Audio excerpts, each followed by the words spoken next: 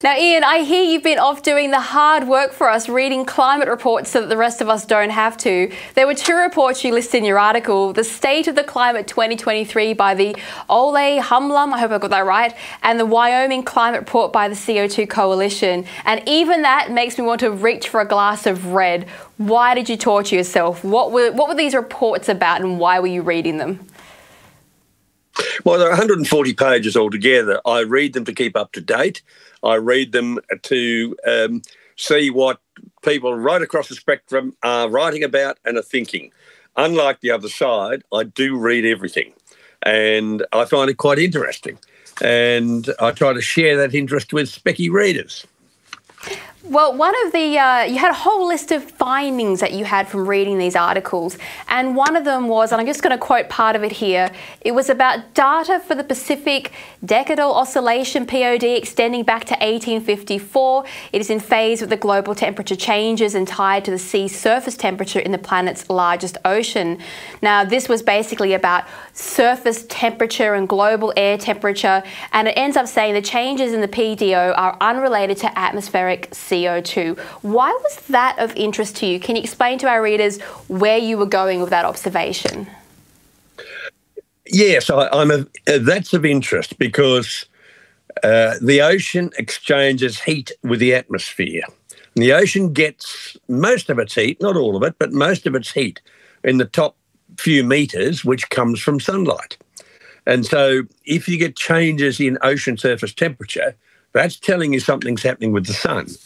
That's unrelated to carbon dioxide. So we've had a cold period from about 1945 to 1975 when the Pacific Decadal Oscillation was negative. So we had a temperature decrease in the surface temperature of the oceans, and that meant that there was less heat to be transferred to the atmosphere, and so it was cooler. Now, the air doesn't hold much heat.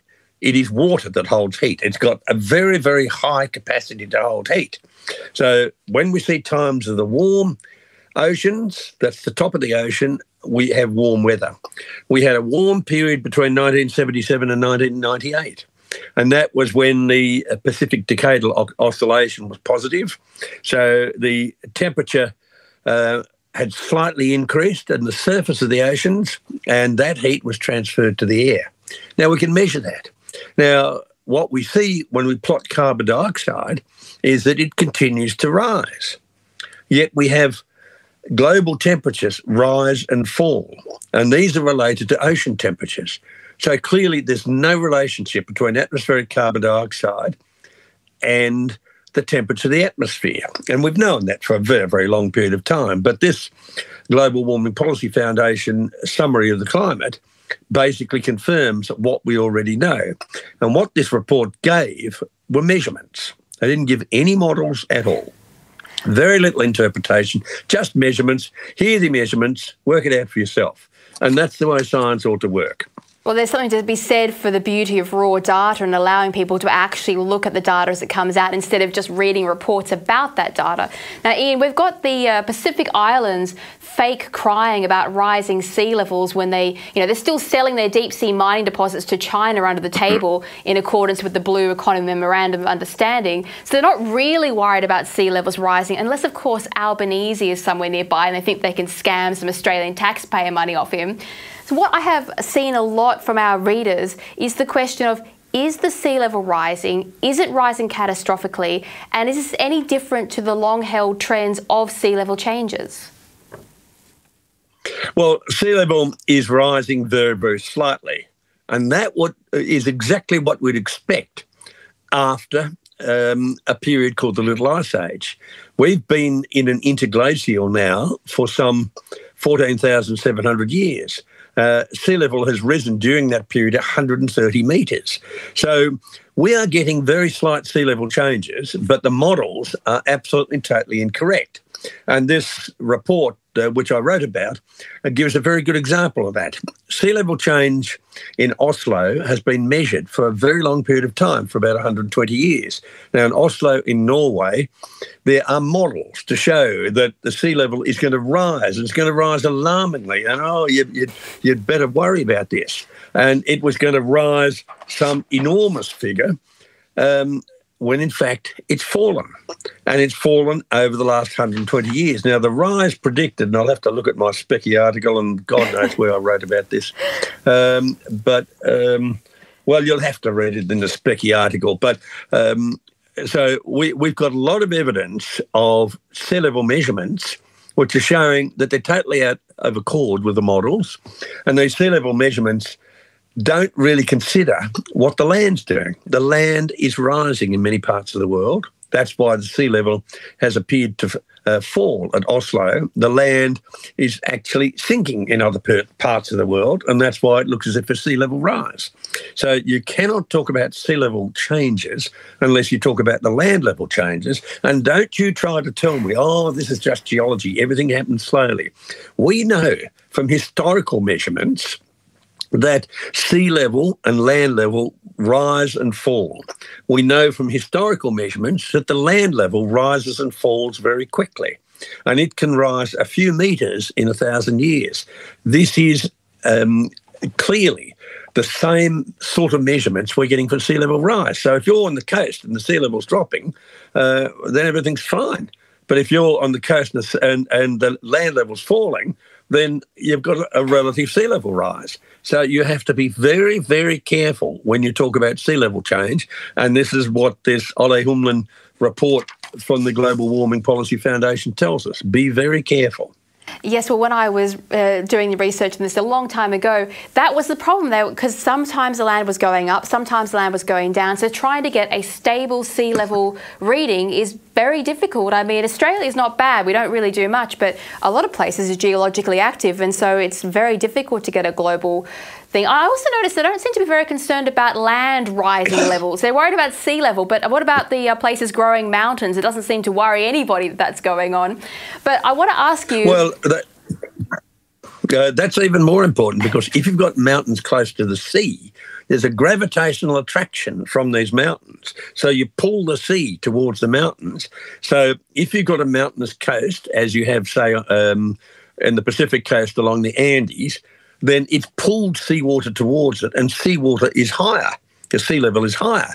And in fact, if you're sailing across the Pacific from the Andean coast to the centre of the Pacific, you're actually going downhill.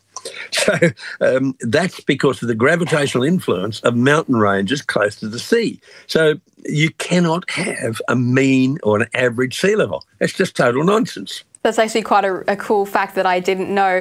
Now, I wanted to ask you, the Climate Change and Energy Minister Chris Bowen went on and on and on last week about the Victorian blackouts, and he blamed them on unprecedented storms caused by climate change. What did you think when you heard a statement like that? Well, I think he should just keep talking. He's the best thing the Liberals have got. Just keep him talking, keep him talking. And once the words unprecedented is used, you know that the person has absolutely no knowledge of the past and a background. What has happened is Victoria had the cheapest electricity in the world, and the price was pushed up by having mandated wind and solar energy, and these are called renewables, and the only thing renewable about renewable energy are the subsidies. And they have then artificially made coal-produced electricity very expensive. If you take away all the subsidies and take away these alternatives to power, it's very, very cheap. The second thing is we have no evidence that climate change is actually affecting storm activity. We do have evidence to the opposite, saying that storm activity in hurricanes over the last 100 years have decreased. And that was actually mentioned in this report that I reviewed in the Spectator. We've known about this for a very long period of time, for more than 100 years. The intensity and number of hurricanes and cyclones and very intense storms has been decreasing. The reason for that is we don't know, but it's certainly not a result of climate change. So I think the minister was trying to score a few points, trying to justify himself, and maybe it might be something to do with the by-election in Victoria coming up very soon. I think he was a little bit embarrassed because Labor's run out of coalition people to blame for things like energy towers falling over and blackouts. I've got one last question of my own before I move on to our readers' questions. The Wyoming Climate Report by the CO2 Coalition. They're quite interested in this idea of burying carbon. I want to ask you, what do you think of companies that are going into this frenzy to capture carbon and bury carbon to save the planet? Is there any merit in that concept? Well, it is. They do it for financial reasons. They will actually have to pay more taxes and not get the carbon credits if they don't bury the carbon dioxide. And some of us used to hug trees, but as my girth has increased, I find that harder. So now I burn fossil fuels to put carbon dioxide out there as plant food. Why bury plant food? This is the most anti-environmental thing you could do, is to bury carbon dioxide, especially in Wyoming, which is a coal-producing state of the US. Yeah, I think it might be to do with a different type of green, money green for that matter. But look, you've got a lot of... Yes, greenbacks. You've got a lot of fans, Ian. I thought I might put some of these questions for you. One of our readers, Mrs. Chips, said, and I quote, "Can we really adapt to climate change, Ian? Get me over the Great Divide. If I have a few extra days in summer, I'm a dead person." Ian, can you get Mrs. Chips over the divide? Can we adapt to climate change? Well, yes. If you move from Helsinki to Singapore, you have an average temperature rise of 30 degrees Celsius. You don't die. We had a lot of Finns from the Outokumpu area in Finland come and work in Mount Isa, where the summer temperatures are over 40. These people didn't die. They might have died from over drinking, but they certainly didn't die from the temperature. So we are very adaptable organisms, and we as humans can live on the ice sheets, we can live in the tropics, we can live in the mountains, we can live on the coast. A few degrees Celsius makes no difference. If I go outside on this fairly warm day in Adelaide, and it's a warm day because for some strange reason it's warm, it's called summer. Now, if I go outside, the temperature change is about 15 degrees Celsius. It will not kill me. And I can very easily survive a warmer climate. And in fact, we humans are creatures from the Rift Valley. We go on our holidays to warm climates. If warm climates were lethal, we wouldn't do that. We'd go to the Nordic countries and the Antarctica for our holidays. We wouldn't go to warm tropical areas. So we love the heat, and we are creatures that come out of a warm climate. Yes, well, I mean, you could also try living in Sydney. It was 22 degrees yesterday and it's 36 degrees today. So that's a pretty significant climate change in 24 hours. And, I haven't died, so touch wood, that's okay. We can handle massive changes in temperature. Now, Graham says that we're not far away from ministers imposing taxes to cancel volcanic eruptions. That's probably next on Mr. Bowen's list, actually. And Richard of Oz says, Professor Ian Plimer is a living treasure. That's not really a question, it's more like a comment. But here's a last question. Vic Jurskis, who is one of our writers, says, "Good on you, Ian. Given the vast number of natural variations and trends in troposphere temperature, ocean temperature, the Southern Oscillation Index, etc., is there such a thing as a global temperature?"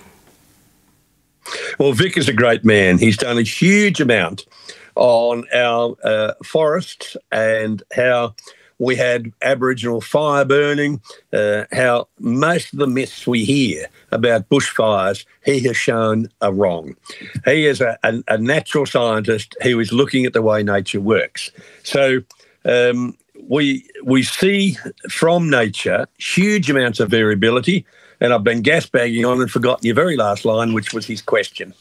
Is there such a thing as global temperature, given all the fluctuations around the world? Well, he knows the answer to that. Of course there isn't. How can you have an average temperature between the South Pole and, say, the deserts of Saudi Arabia? South Pole, it might be minus 80, and the deserts of Saudi, I've worked there, it's 55 Celsius. Now, you can't get an average temperature when you've got most of the temperature measuring stations in cities, in the US, and in Europe. You have very few measuring stations in oceanic areas. You have them in all different locations. It is not possible to get an average temperature, and if you did, what on earth does it tell us? So to talk about an average temperature is absolute nonsense. The average temperature at one location might have some meaning as long as you haven't tampered with the data, which the Wyoming report shows where the data had been doctored, where they'd used measuring stations and said there was data from those measuring stations, yet these stations didn't exist or were closed down. So if you're going to use that sort of data, it makes it even more ridiculous. And in many cases, many of the temperature measurements are just fraudulent.